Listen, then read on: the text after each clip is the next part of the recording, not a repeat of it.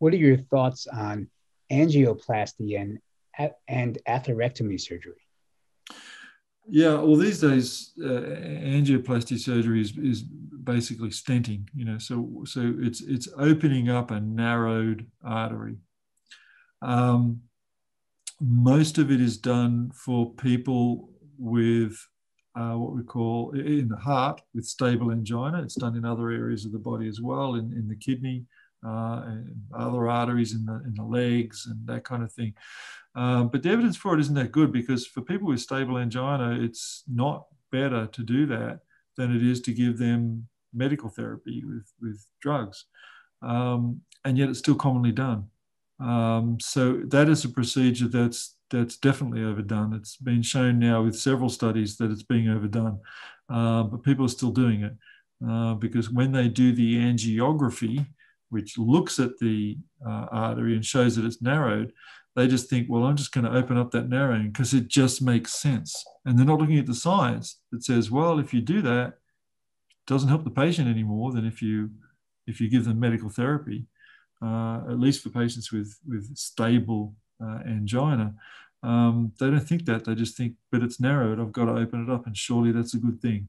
It's a bit like, but there's a lump in their thyroid, so surely I've got to take it out. That has to be a good thing. Okay, yeah, sounds good. Let's test it. Oh, it's not good. Okay, let's not do it. But people don't go to that stage. They just say it sounds good, so I'm going to do it. What are your thoughts on hysterectomy surgery? Yeah, hysterectomy is another interesting one. Say you've got somebody, so this is removal of the uterus, you've got somebody with uterine cancer, and you take it out and their cancer's gone. Great. Okay, so that's an area where it could be effective. But it's done for a lot of other things. It's done for people with endometriosis, with unexplained pelvic pain, with benign abnormalities in the uterus that might not be necessarily causing the symptoms. So it's a bit like the back pain question, where there's something there on the scan, but that thing on the scan might not necessarily be causing the back pain. And so it is an area where surgeons have been criticised for overdoing the procedure. And like a lot of things, other things I've said is there an area where it might be effective? Yes. But is it being overdone? Yes.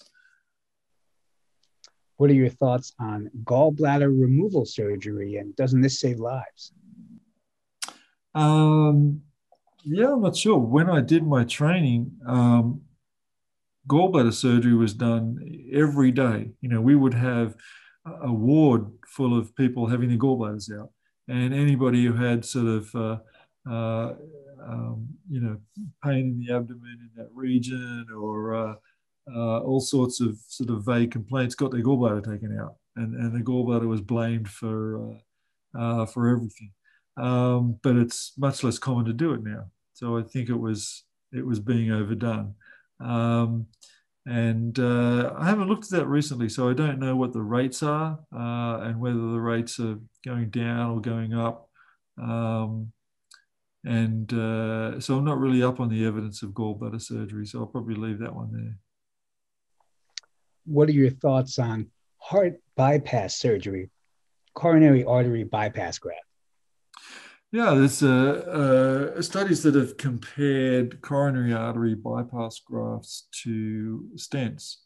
And for a while there was a little bit of competition between the cardiac surgeons who do the bypass grafts and the cardiologists who do the stenting.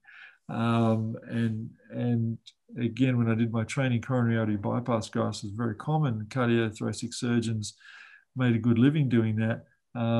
These days they don't do it so much because the cardiologists have taken all their work away by doing the stenting. There are still cases where stenting fails or where stenting can't work and they get referred to the surgeon, but bypass grafting doesn't have a clear benefit over stenting, and stenting doesn't have a clear benefit over non-operative treatment for many of the patients that are stented, not everybody.